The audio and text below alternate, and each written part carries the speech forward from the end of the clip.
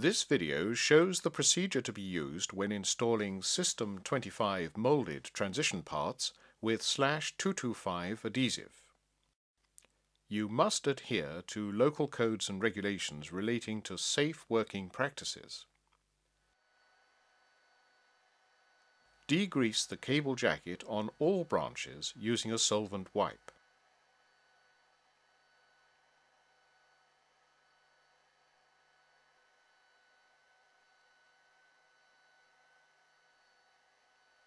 Abrade the cable jacket on all branches thoroughly with a 100 grit emery cloth.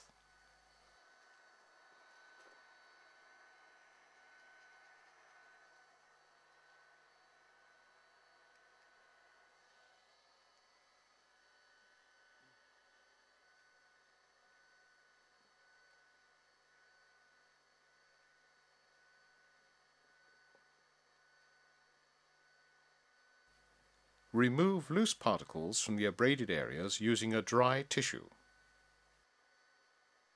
This cable preparation is very important in ensuring a strong bond to the molded part.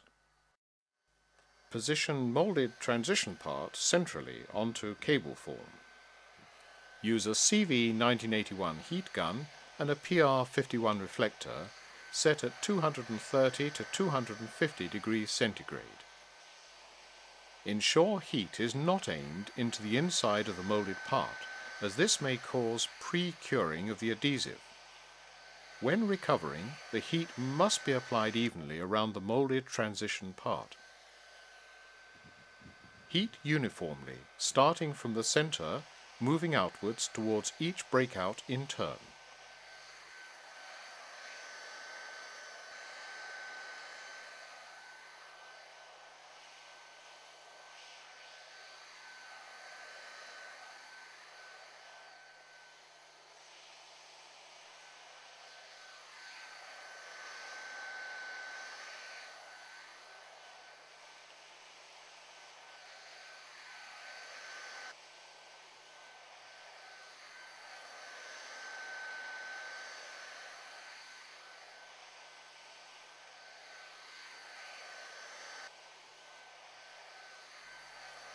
Continue heating the molded part at the cable and to ensure the adhesive flows.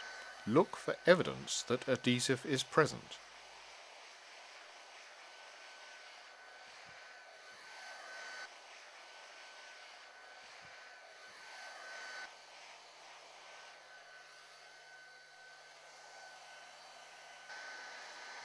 Excess adhesive should be removed with the folded edge of a 100 grit emery cloth.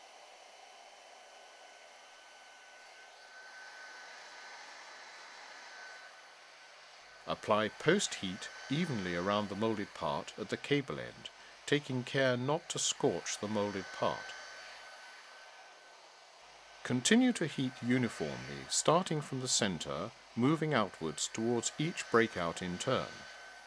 When using /225 molded parts, use the heat shield, part number AD-7-025, to avoid pre-curing of the other molded part legs.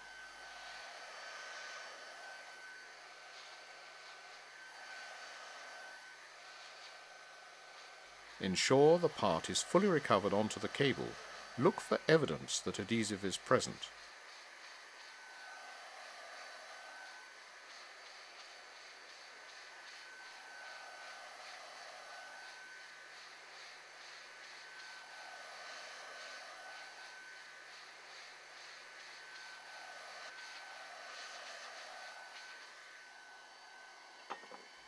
Excess adhesive should be removed with the folded edge of the 100 grit emery cloth.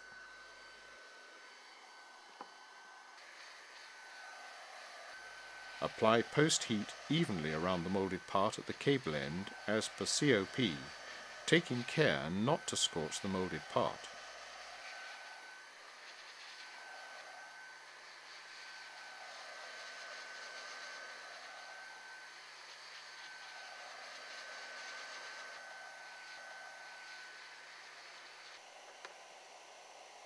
Continue to heat uniformly each breakout in turn, using the heat shield to avoid pre-curing of the other molded part legs. Ensure the adhesive flows. Look for evidence that adhesive is present.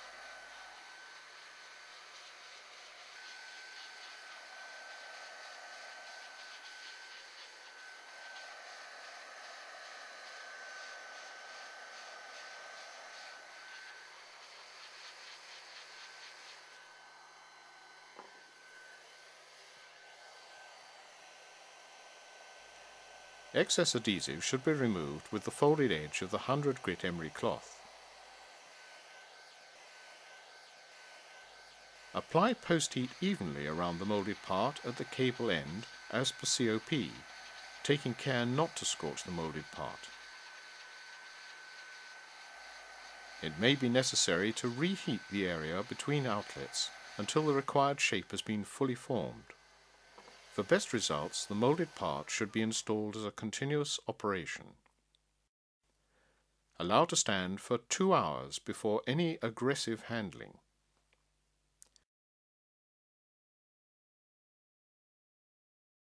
The termination should be subjected to a flex test of 90 degrees in each of 4 planes around a mandrel with a diameter equal to 6 times the cable diameter. There should be no separation between the moulded part and cable jacket at the adhesive bond line.